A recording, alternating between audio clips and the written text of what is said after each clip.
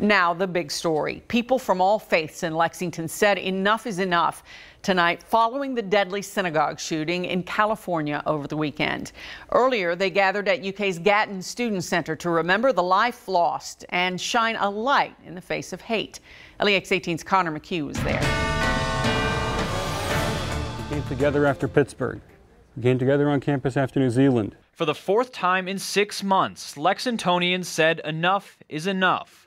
This time in response to the events in Poway, California last Saturday. At some point, we have to say something is wrong. At tonight's prayer gathering, Rabbi Shlomo Litvin shared his connection to the deadly shooting at Chabad of Poway Synagogue. His family friend and mentor, Rabbi Yisroel Goldstein, is one of the 3 people injured. They always say, you don't know till it happens to you. It felt like this happened to me.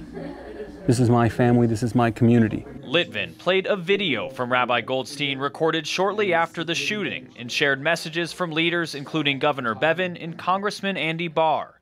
Later, people from all faiths lit candles, signifying light in the face of darkness. This is our race, this is our country, this is our people, and if one person is hurt, we're all hurt. Litvin urged everyone in attendance to do one act that'll add light to our community. His wife is doing so by starting a new class in honor of the woman killed at Poway. He says everyone can start much smaller. We can all do something. It took, as my wife said, it took one person to make this attack happen, and it could take one person to prevent the next attack. A simple act, he says, for a safer, more united community.